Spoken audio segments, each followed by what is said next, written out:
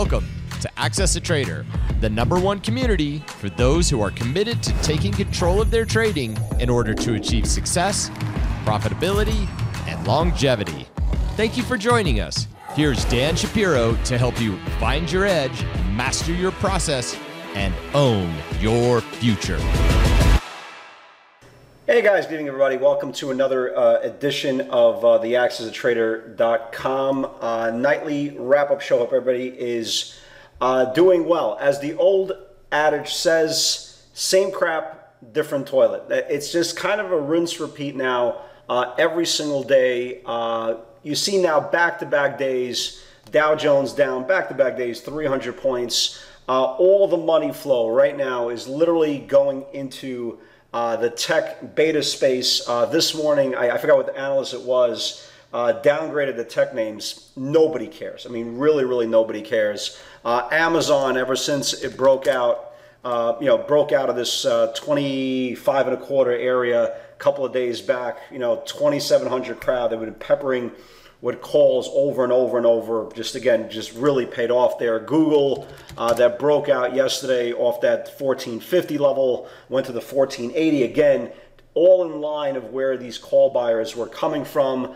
Tesla, I mean, what are you going to say? Wedbush kind of put the last dagger right in the back of the bears' $1,000 price target this morning. Stock's 1025 now. Just a monster. It's an absolute crazy move. And again, at some point, and again, I don't want to be, I'm not that guy who says, look, bears, I told you so. Look, bulls, I told you so. But after a while, I mean, you really have to just turn around and say, again, if your bearish thesis continues to be that Tesla is a zero one day, again, at what point do you turn around and just say, look, man, I'm just wrong, right? I'm just wrong. At 350, you were wrong. At 500, you were wrong. At 600, you were wrong. At 700, you were wrong. Elon Musk said the stock is overpriced at 700. We're now at 1,000. It's like to the point of how many more excuses can you turn around and say, well, I still think the stock goes to zero. It's like the Golden State Warriors playing without Klay Thompson and Durant last year in the finals and said, well, if we had Klay and Durant, we would have beat you guys, but you lost. But if we had Klay and Kevin Durant, we would have beat you guys. But you lost. If my aunt had, she'd be my uncle. So the idea of this market really putting people in their place really shows you can't put yourself in a corner. I don't care what stock it is. I'm just kind of using Tesla as a centerpiece here. But again, at some point when you are trading, and again, I don't care what time frame it is. It could be on a 30-minute channel, on a 60-minute channel. Your time horizon is 3 months, 3 years, whatever the case may be. Being wrong is part of the business. I think when you start looking at being wrong versus being profitable, that's a completely different conversation. And I think, again, I've been saying this for years, I think the ego really comes into place. It's more important for somebody to try to convince everybody, look, I'm smart. I promise I'm smart. I'm not that dumb guy. I'm not getting it wrong. It's just a speed bump. I think the idea of trying to impress people instead of keeping your account solvent is a conversation I think a lot of traders really need to have with themselves. And again, we continuously see the same thing. Again, it's like video after video after video. Same excuses everybody has. The market's overextended. The market's overbought. These stocks can't go higher. Look, just look. Again, if we had Klay Thompson, if we had Kevin Durant, we would have won. But you don't. That's the whole point. You don't have normalcy. You don't have rationale. What you do have is one of the more incredibly aggressive markets in my trading career. And again, instead of sitting there trying to complain and trying to make excuses, enjoying the misery, right? The misery of why you can't get things done. Again, just take it for face value. Again, trust the price action. The price action will make you right. Again, you don't need to think about what's going to happen 3 months from now. We don't know, right? We don't know. Like, for example, I brought my daughter around 2:30ish or so. I brought her to school. She dropped off her books. And then we picked up, right? We picked up more books for the new year. And again, it's basically uncertainty. The teachers are basically telling us, we don't know what's going to happen in September, October, right? When it's time to go back to school. So here's some books, right? Here's some books just in case. So again, we don't know what's going to happen 2 weeks from now, 3 weeks from now, a month from now, 30 minutes from now. We don't even know if we're going to be alive 30 minutes from now.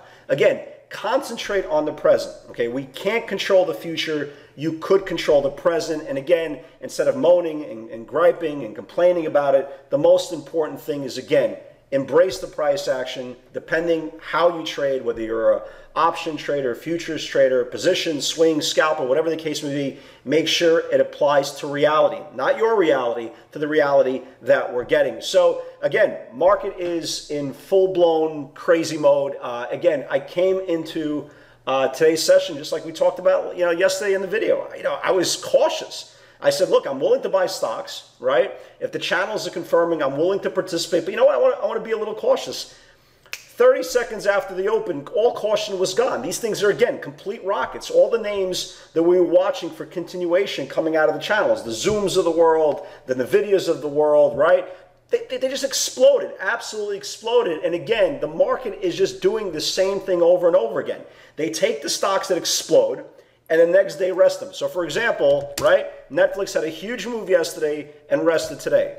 Facebook had a huge move yesterday and rested today. NVIDIA, right, that rested for a couple of days, exploded today, right? Exploded 52-week high, all in all. ZM that rested, again, we talked about how it needed to reclaim the 5-day moving average, exploded. Now it's 1 day away from taking out new highs. Tulo, for example, again, a long distribution, right? Finally got above this range, and now it's striking distance of taking out highs. So this market is kind of on almost autopilot, right? The strong stocks are either going to confirm the previous day's price action and continue to go, or they rest and they go the next day. Again, case in point here, BYND did exactly the same thing that Tesla did. I mean, literally this exactly the same, for the exception of the price action because they didn't get the catalyst today, they did exactly the same thing. Big gap up, next day rested, just like Netflix did today, just like Facebook did today, and the next day, which is today, it exploded. At one point, it put up like a $6, $7 candle. So the market continues to do everything exactly the same way. It really is rinse repeating both the bulls and the bears. And again, every single day I turn around and say, this is not going to end well. Again, common sense tells us this is not going to end well. It's like kind of going into the dot-com craze and you're in like the middle of 2000, you're saying, this is going to last forever, yada, yada, yada, it's over, right? Just like that. So I think you have to appreciate the price action while it's here. I think you have to take advantage of the ranges while they're here. But more important, I think the most important part is, again, I think you have to remove your ego. I think you have to remove your bias, whether it's long or short, and kind of just go with the flow. Because again, eventually it will stop. Eventually you're not going to have a $60 range on Tesla. You're not going to have, a $100 range on Amazon. Eventually, and this is bound to happen. Number one, gravity is real. Number two, every single run-up ends exactly the same way. But if you are a new trader, and again, people are making fun of the whole Robinhood thing. I get it. It's new traders. Everybody's out of work. They're funding their accounts, yada yada yada, and they're chasing everything in sight. And they're actually making money chasing everything in sight. And the more I think about it was, well, what was the difference between what I was doing, right, in 99 and 2000 and the Robinhood people were doing now? I didn't know how to trade. We were all clueless. Anybody who tells you they knew what they were doing during the internet craze is lying. None of us knew. All we kept on doing was literally taking 5, 6, 7 positions overnight, the highest closes, right, the biggest percentage winners of the day, and the next day they would gap up, right? They would just gap up. So we didn't know what the hell they're doing. So the idea that people are coming on and making fun of the Robinhooders, right? We were exactly the same way, okay? We were completely wet behind the ears. We didn't know what the hell we were doing. We thought was normal. So somebody that's brand new to this market and is chasing everything in sight, again, history repeats itself. The only difference was, right? The only difference was this thing lasted for us for about a year and a half, right? Year and a half, 17 months or so, okay? This is lasting for about a couple of months. So again, guys, be careful. Don't chase those stocks to go from 2 to 25. Don't do it, okay? Don't do it. Learn from people's mistakes because, again, when this stops, and I'm telling you it will, the only question is it going to stop tomorrow? Is it going to stop 2 weeks from now? Is it going to stop 6 months from now or a year from now? Eventually, it will stop. Again, giving back a day is okay. don't give back your month, don't give back your year, because again, you're trading with the blinders on. So let's talk about today's pivots. Ridiculous moves. Again, number one, congratulations for all you guys who rolled up into the Tesla trade. I know a lot of you guys came in long overnight. Fantastic job. Again, I personally didn't trade Tesla today. Just there wasn't enough value for me. I mean, what am I going to do? Buy it 1,000? I understand it's $25 higher. There wasn't value for me there. Big moves all over the place here. Nvidia, again, this is the 52-week high. 367.75, 368 needs to build. Nvidia just exploded, right? Really exploded. Here was a 60. Again, this wasn't one of the, this wasn't a sneaky pivot. This was just a macro channel confirmation. So here was the 367.5, 368, and Nvidia exploded. It went to 380. Just a huge move in Nvidia, monster move there. Facebook never confirmed. I'm still liking this setup here. Alibaba went a little bit late. 2250 needs to build. I still like Alibaba. I still think it has room. It took out the 2250, went to the 25. I still think it has room upside. The only thing, again, the only thing I don't like about Alibaba, if you notice here, a lot of these channels are contracting, right? Contracting, and then you'll have this one big candle. And then it contracts, one big candle, contracts. So a lot of times, especially if you are an inexperienced trader, you're going to get chopped up in a stock like this. I think it needs a really clean path. I think this Bollinger Band needs to come down. And if it does, you could get still a move into the 230s. But again, obviously, the whole China trade war, Trump, China, it does play a part in its plan. Roku, 115.30, 115.50, not a big move at all. Roku put up a buck, not a big move. So it took out the 15.50, went to 16.28. Really ugly reversal after that. Again, it's just having a hard time really getting going here. This was a great trade. I took this trade perfectly. It exploded. The first move went to 213, came back in. The second entry, 213, and ZM went absolutely nuts. Went as high as today, closed at the highs of the day today, 221 and change. Again, you could see that that 52-week high is within reach tomorrow. So big move. I mean, great move, guys. Great trade on ZM. Again, Apple continues to be a monster. 349.15 needs to build. Here was Apple.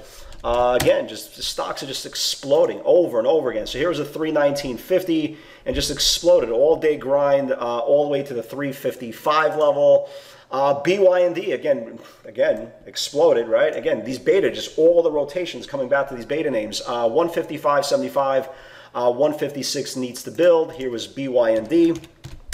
Right, so here's BYND. This whole 56 area just exploded. Went all the way to 163, which it got rejected off the previous day's high. So $7 candle in BYND. Again, these are all single candles. Are just killing shorts at these levels over and over again.